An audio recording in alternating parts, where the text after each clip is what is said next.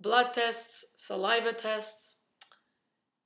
You know, as a conventionally trained physician, the truth is that I've been told and trained and believe that blood testing is the only way to go in order to understand what's going on inside a person.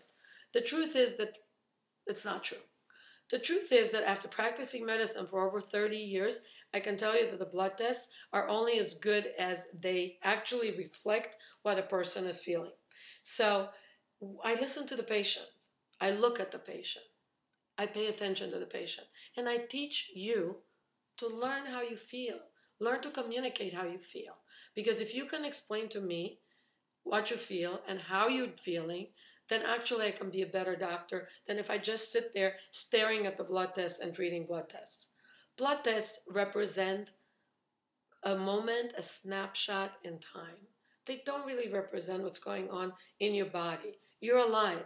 Dynamic change in your life actually is not reflected by a snapshot in time. It's like taking a picture of a movie. Which one would you rather do? The movie is you. So it becomes important to understand that you determine the kind of care you get.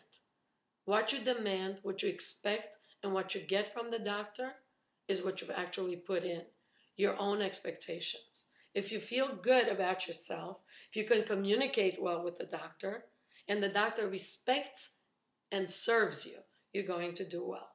Blood tests, as far as I'm concerned, if they reflect what you're telling me, I'll use them. If they don't, I'll toss them away. Also, saliva testing has no scientific basis.